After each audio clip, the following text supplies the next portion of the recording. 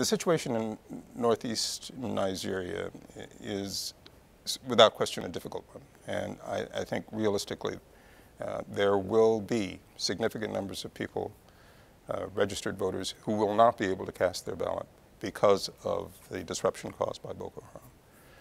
But just as we have seen recently in Ukraine, it is possible still to conduct elections and to find ways to ensure that as many people as possible are allowed and able to vote in those elections. I think the situations are somewhat similar in Ukraine to northern Nigeria.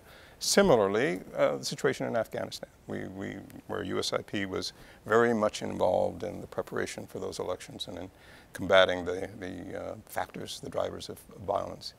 The fact that a war was being conducted there did not prevent elections being held. So that is essentially what we were also looking for in Nigeria, is an effort on the part of the organizers of the elections to do everything in their power, everything possible to enfranchise as many of those people in the Northeast as possible.